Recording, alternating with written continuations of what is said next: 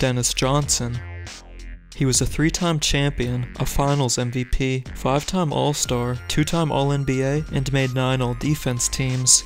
DJ was drafted by the Seattle Supersonics in 1976, and as their point guard, he led them to the 1978 and 79 finals. The Sonics lost in 7 games to the Washington Bullets in 78, but in Game 3, Dennis blocked 7 shots, which is the official record for most blocks by a guard in a finals game. He got his revenge next year though, when he won Finals MVP after beating the Bullets in 5 games.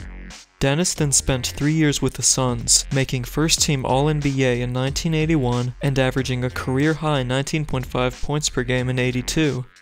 In 84, Dennis joined the Celtics, which is where he won 2 more championships in 84 and 86. Along with being one of the best defensive guards of all time, he was also a great dunker, and had a reputation for coming through in the clutch situations, such as his game-winning shot in Game 4 of the 1985 Finals. He was also the player to hit the first ever 3-point game winner in the NBA playoffs. Shawn Marion.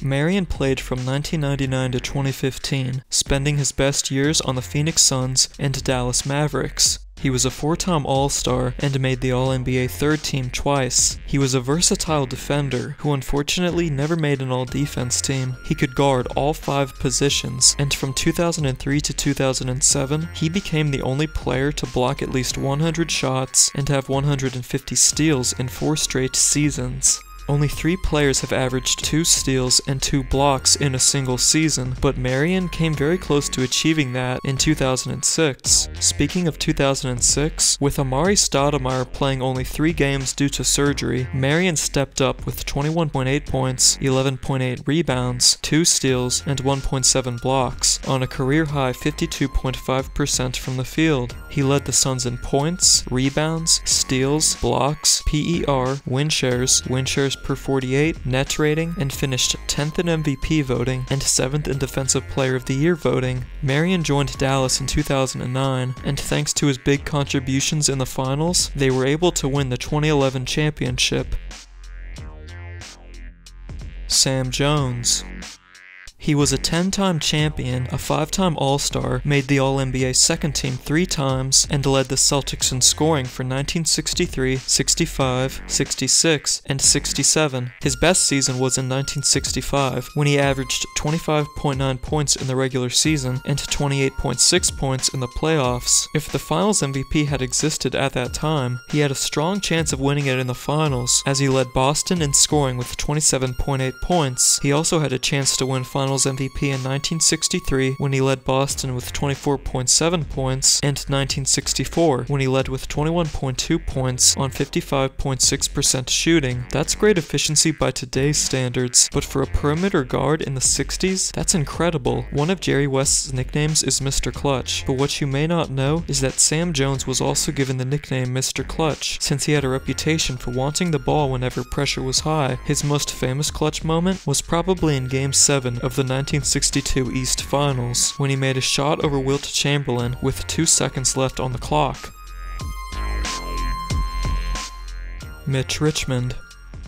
He was one of the best 3-point shooters of the 90s, and is most famous for playing with the Run TMC Warriors and Sacramento Kings. He made 6 straight All-Star games, was the 1995 All-Star Game MVP, made 5 All-NBA teams, was the 1989 Rookie of the Year, and won a championship with the Lakers in 2002. He had 10 straight seasons averaging 20 points or more, and he got as high as 25.9 in 97. Alongside Tim Hardaway and Chris Mullin, Richmond made the Warriors one of the most exciting teams to watch, as they sold out every home game in the 1990-91 season. Run TMC finished that season as the highest scoring trio of the year. Mitch finished with a career 3-point percentage of 38.8%. In 1996, he shot 43.7% on 6.4 attempts per game. To put how good that is into perspective, James Harden took 6.6 3-point shots per game in 2014 and had a 3-point percentage of 36.6%.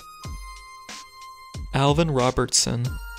The 6'4" shooting guard played in the NBA from 1984 to 1996, and his best years were with the San Antonio Spurs and Milwaukee Bucks. Robertson made 4 All-Star games, 6 All-Defense teams, was the 1986 Most Improved Player, and the 1986 Defensive Player of the Year. He led the league in steals in 1987 with 3.2, 1991 with 3, and holds the NBA record for most steals in a season when he stole the ball 301 times in 1986. Robertson also holds the best career steals per game average in NBA history with 2.7. He's definitely one of the greatest underrated defenders of all time, but he was also pretty solid offensively, putting up a career-best 19.6 points and 6.8 assists in 1988. Only 4 players in NBA history have officially achieved the prestigious quadruple-double achievement, and Robertson was able to pull it off on February 18, 1986, when he dropped 20 points, 11 rebounds, 10 assists, and 10 steals.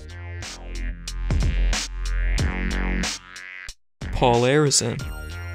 He played for the Philadelphia Warriors from 1950 to 52 and then 1954 to 62. Arizin was a 10-time All-Star, the 1952 All-Star Game MVP, a 4-time All-NBA selection, and won the 1956 NBA Championship. Pitchin' Paul was one of the pioneers of the jump shot in the NBA during the 50s, and with it, he grabbed 2 scoring titles when he put up 25.4 points in 1952 and 26.4 in 57. Despite being 6'4", he was also a great rebounder, grabbing as many as 11.3 per game in 1952. His game high in points happened on February 17, 1961, in a loss to the Boston Celtics. His teammate Wilt Chamberlain put up 27, while Arizin had 49. If the Finals MVP had existed back in the day, he most likely would have won the award in 56, when he led his Warriors to defeat the Fort Wayne Pistons with 27.6 points, 8 rebounds, and 2.8 assists. Mark Aguirre. The 1980s Dallas Mavericks are one of the most underrated teams in NBA history, and their 6'6" small forward was the best player on the squad. Aguirre was drafted first overall in 1981, was a 3-time All-Star, and a 2-time champion. He had 7 straight seasons where he averaged 20 points or more, and his personal best year was 1984, when he put up 29.5 points on 52.4% shooting. He had a great mid-range game, and was a solid 3-point shooter. Despite being 6'6", Aguirre was also very good in the low post against bigger players. In 1988, the Dallas Mavericks met the Los Angeles Lakers in the West Finals. Led by Aguirre, the Mavs were able to push the series to 7 games, making them the only team in the West to push the 80s Lakers to a 7th game in a playoff series. Midway through the 1989 season, Aguirre was traded to the Detroit Pistons, which is where he won back-to-back championships in 89 and 90. Gail Goodrich. The Lakers are a franchise loaded with underrated players, and Goodrich has an argument for being the most underrated of the bunch. Gail, who was given the nickname Stumpy by Elgin Baylor, was drafted by the Lakers in 1965. He received limited minutes as a backup guard, but he did show promise with 2 30-point games in 1967 and averaging 13.8 points in 1968. Goodrich was taken by the Phoenix Suns in the 1968 expansion draft and was able to show some real talent as a starter. In 1969, he put up 23.8 points and a career-high 5.4 rebounds. In 1970, he put up 20 points and a career-high 7.5 assists per game. In the 1970 offseason, Goodrich was traded back to the Lakers, and as a starter, he was able to add a youthful energy to the aging Lakers core. The 1972 Lakers are considered one of the greatest teams in NBA history, but some don't know that Goodrich actually led them in scoring, with 25.9 points per game. He led them in scoring again for the 1972 Finals with 25.6 points, and in the 1973 Finals with 21.8 points. Goodrich finished his career as a 5-time All-Star, a first-team All-NBA selection in 1974, and a Hall of Fame inductee. Fat Lever. Most fans may have heard about Alex English and how he scored the most points of any player in the 80s, but less talked about is his co-star, Lafayette Lever. He was drafted by the Trailblazers in 1982, but his prime years were on the Nuggets. Fat made 2 All-Star games, the All-NBA second team in 1987 and second team All-Defense in 1988. As of this video, he's number 11 on the all-time list for triple-doubles with 43. Lever led the Nuggets in rebounding for 1987, 88, 89, 89, and 90, and what's even more impressive is that he was only a 6'3" point guard. Lever was one of the greatest pickpockets of the 80s too, as he led the Nuggets in steals for 6 straight seasons. In 1985, he set an NBA record when he had 8 steals in a single quarter against the Indiana Pacers. John Havlicek.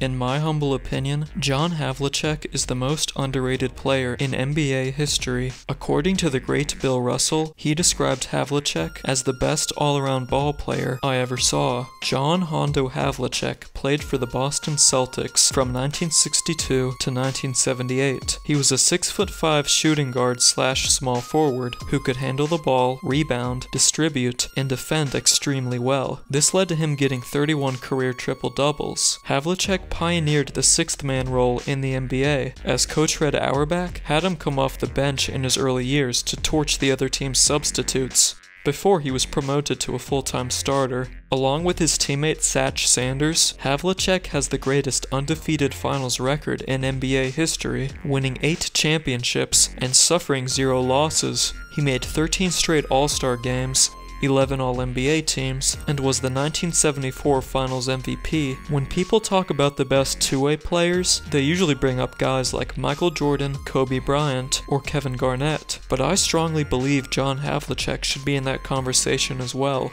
He is the Celtics' all-time leading scorer with 26,395 points, averaging 20.8 points per game over the course of his career. He led his Boston teams in scoring 7 times, and his career high was 54 points, which he did in the 1973 playoffs against the Atlanta Hawks. That makes him one of only 9 players to have 54 or more points in a playoff game. Havlicek also made 8 all-defense teams, but those honors did not exist until the 1969 season. If they were available for his entire career, there's a very real possibility he could have been named to at least 10 all-defense teams, which would make him and Kobe Bryant the only guards in NBA history to accomplish that. He's one of the most famous pickpockets in league history, and he arguably made the greatest steal in the NBA playoffs. Here's putting the ball on play. He gets it out deep for Havlicek.